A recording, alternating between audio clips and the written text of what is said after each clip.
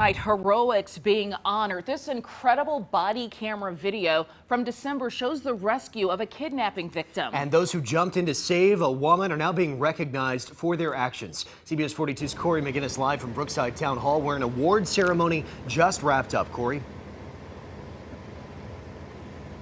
Jack, good evening. Well, Brookside Police Chief Mike Jones says the hero in this case, Jay Bostic, called the police and saved the victim's life. But Bostic says that he wouldn't necessarily consider himself a hero.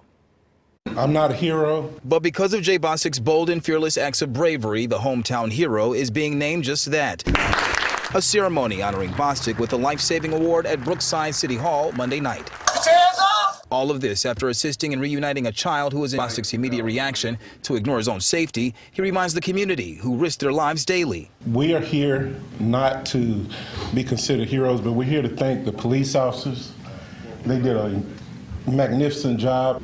They held composure when I was irate. And the accolades didn't end there. Brookside Police Chief Mike Jones commends 2 Brookside officers with the Silver Star Award of Bravery and Jefferson County deputies with the Medal of Valor for their actions and quick response. These men and women, they do what they do on a daily basis, and this is just one situation that we're able to recognize them for. And instead of reading a proclamation, Commissioner Jimmy Stevens recites a Bible scripture out of the book of Proverbs and says he expects nothing less from the officers. When justice is done, it brings joy to the righteous, but terror to the evildoers. Meantime, Bostic shows gratitude for receiving the life-saving award and holds on to the belief that we should always strive to be a part of something bigger than ourselves. We've got to care for one another and look out for one another.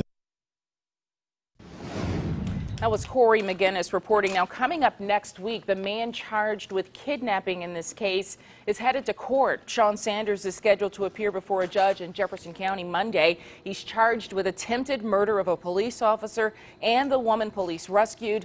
Brookside police tell us that Sanders, who's from California, has an extensive criminal history with previous kidnapping, assault, and narcotics arrests.